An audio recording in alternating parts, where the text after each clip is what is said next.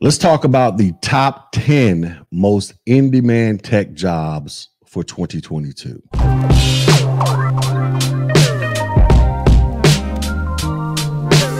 What's up, everybody? This is your boy Tech G back with another video. And in this video, we're going to talk about the top 10 most in-demand IT jobs for the year 2022 and probably for the foreseeable future. All right. So according to CIO, these are the top 10 most in-demand tech jobs for 2022. So let's go over them real quick. As you can see, we have a database administrator and architect. And as you can see, the matching pay over here, people that fall within the 25th percentile, they earn on average about $82,000 a year. Those in the 50th percentile, around 107. And those in the 75th percentile is about 124,000. Do we have information security analysts? As you can see, the pay goes from 115 for the 25th, 141 to the 50th, and 166,000 for the 75th percentile. And for those of you who are subscribed to Tech G, trying to figure out exactly what lane in IT you want to go down, you all know that I pushed you down the path of going into cybersecurity, and an information security analyst directly aligns with cybersecurity. Then we have software developers. You can see the salaries there, 100,000, 122, 142. And we have network and computer system administrators, 79,000, 97,000, 115,000 on the high end. Also, network and computer system administrators, that directly aligns with the materials that I teach on this Tech G channel. Think of A+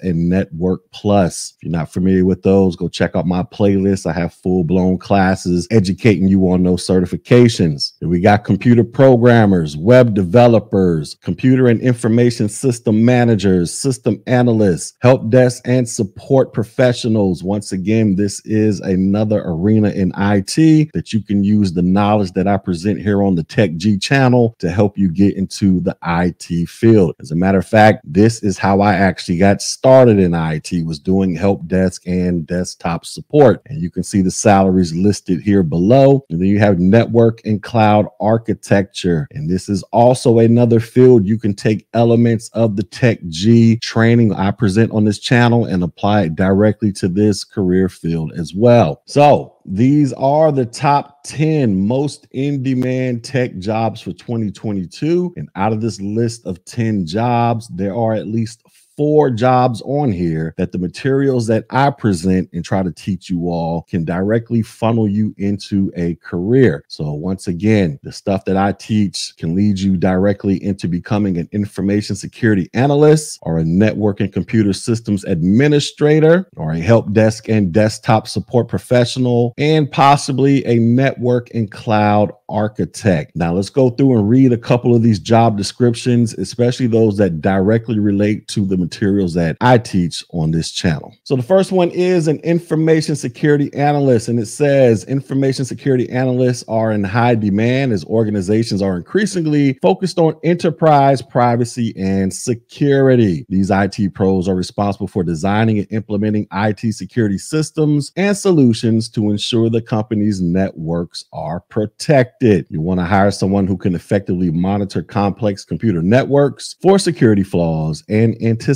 any future security risks. Candidates typically have a bachelor's degree in computer science, and some may have an MBA in information systems. The role requires strong technical and analytical skills to understand IT requirements and objectives and to design, analyze, and implement IT security systems. And the skills and experience that they are looking for, you need to have experience with installing, upgrading, testing, analyzing, and managing security systems, experience with penetration testing and techniques, knowledge of network vulnerabilities, experience with patch management, firewalls, antivirus, and intrusion detection prevention system concepts. And then you also need to have strong communication and written skills to maintain proper documentation. So all of this right here is in direct alignment with with a cybersecurity career. Now, obviously, you're going to probably have to get the matching college degrees. In some cases, that's not the case for all of these jobs, but when you go out there and apply for these types of roles, they're probably going to highly recommend that you do have a degree to match your experience and or certifications. But regardless, if you are just getting started, this could be something that you can aim towards in your career. All right. So do not let the degrees deter you. Just understand you can still get started in cybersecurity and work your way up to that as you go out there and try to fulfill the degree requirements, if a degree requirement by the prospective employer is a requirement. Next on the list that's directly related to what we talk about on this channel is a network and computer systems administrator. So network and computer system administrators are responsible for handling the daily operations and computer networks in the enterprise. These IT pros typically have a bachelor's degree in computer science and should be knowledgeable in LAN and WAN protocol, software, and hardware. This position involves a lot of time spent troubleshooting, and network and computer system administrators typically need to be on call in case of an emergency or failure. What you look for in experience will depend on how extensive your network needs are, but there are certain skills and certifications that can help you find the most qualified workers. And skills and experience to look for should be troubleshooting and communication skills, analytic and diagnostic skills, a willingness to be on call after hours, and professional certifications. So once again, the information we talk about on Tech G can directly funnel you into a network and computer systems administrator roles. As a matter of fact, I worked this role for a majority of my career. Now, this thing says professional certifications. Well, we all know what certifications they are more than likely talking about. They are talking about A+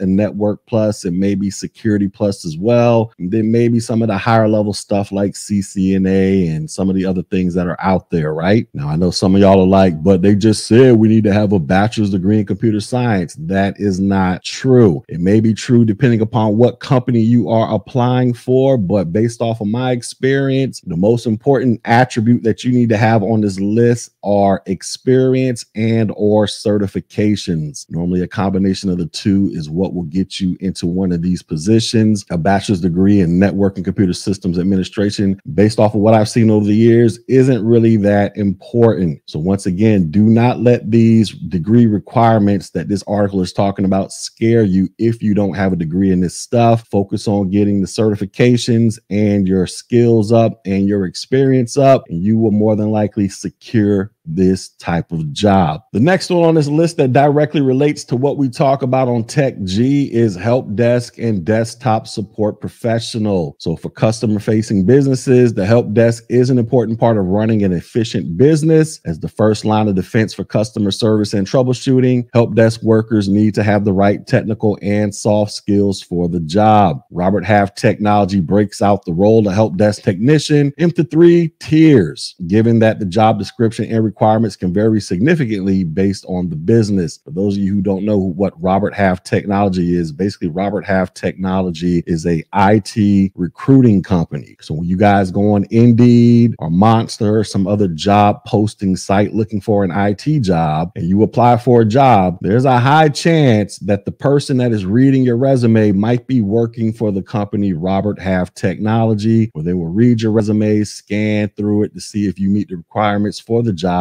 and then they will contact you and go about the process of interviewing you and working on your behalf to see if you can get hired with whatever company that is advertising that job. So Robert Half is like a middleman. And I've personally dealt with Robert Half Technologies in the past when I was out there searching for jobs once upon a time. And they say the skills and experience to look for. So you got tier 1. This is for entry-level positions that require less than 2 years of experience, an associate's degree, or coursework at a technical school. You got tier 2. This is for positions requiring 2 to 4 years experience, a 2-year bachelor's degree and relevant work experience. And then tier 4, this is 4 or more years of experience in a help desk setting, a bachelor's degree in a related field, and professional certifications. So once again, do not let these degrees deter you from applying for these jobs. Oftentimes, a lot of these job descriptions, they will be written by somebody that works in the HR department, and they're looking for what I like to call the perfect candidate. And oftentimes they'll mention these degree requirements because the person who is writing it probably Googled something, or they just think that this is what you more than likely need to get into the field. Now we're talking about help desk here. All you need to do to get started in a help desk is get an A+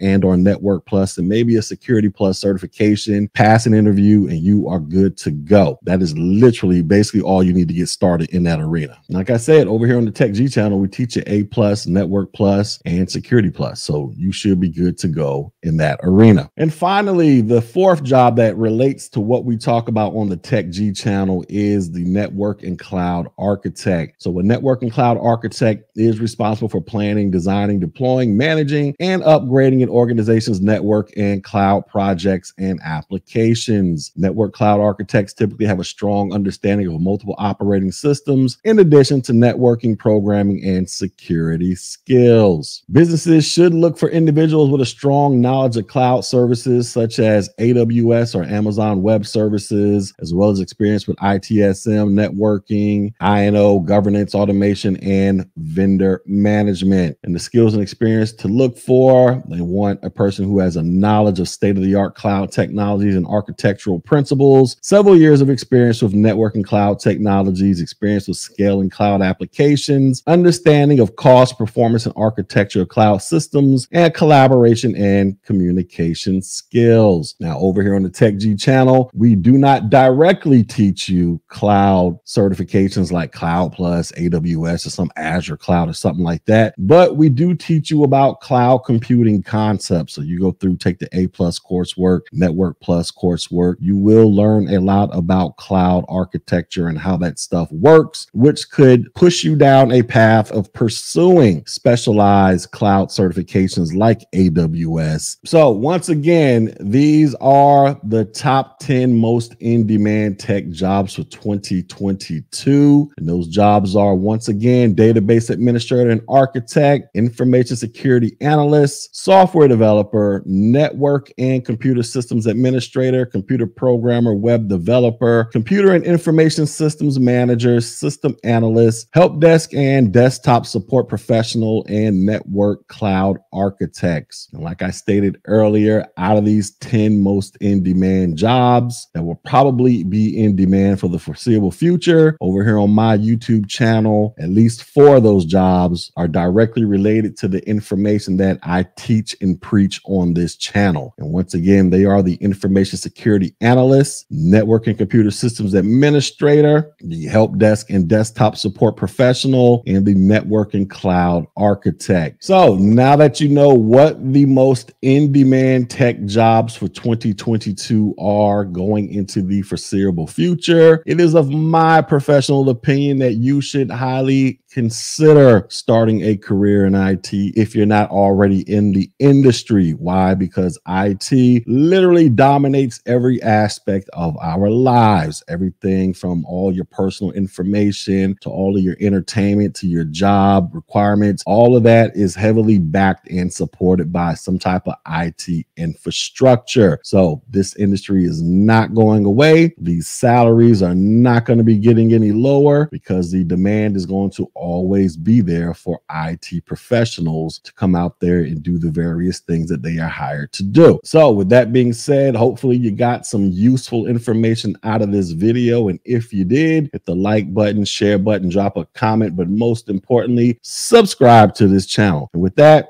I will holler at you on the next video. Peace.